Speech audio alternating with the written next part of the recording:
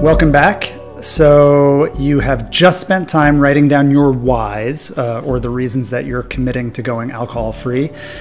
Put that in a safe place. That's something that you will reference today, tomorrow, and hopefully years down the line to remind you of the reason or the multitude of reasons why you decided to make a big change in your life. So thank you for doing that. Such an important step. Next, we're going to talk about the fundamentals for success. This really is your toolkit.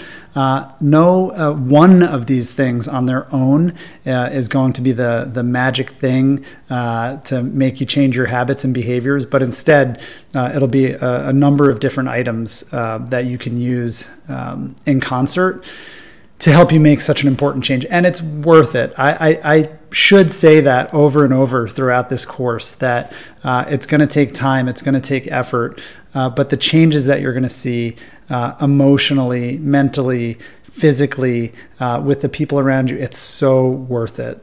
So without further ado, I'll just go down the list of some of the tools that we'll cover, and then we'll spend time going into each one in more detail. So first, building community and having someone to talk to. Hangover Free Me has a community on Facebook, the Hangover Free Me Society. So step one, please join that.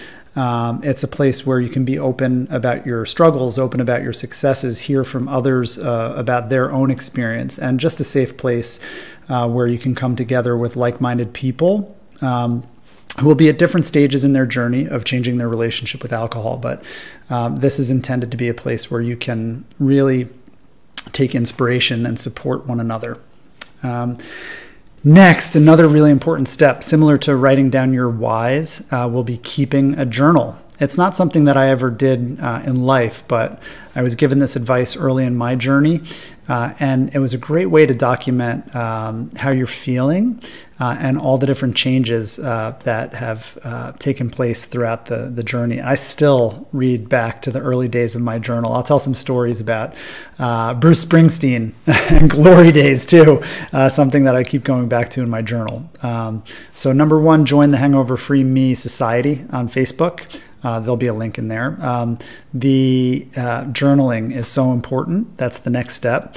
And then document your starting point. So a couple examples.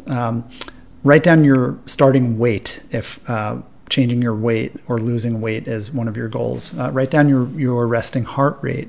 I'll go into more detail. Next, find a healthy physical alternative.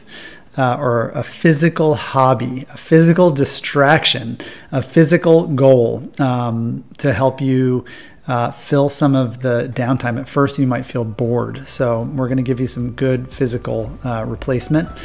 And finally, we'll talk about cravings. Cravings are a real thing. They're something that sneak up on you when you least expect it. So we're going to talk about different tools, different methods for dealing with cravings. Without further ado, let's get into some of the details.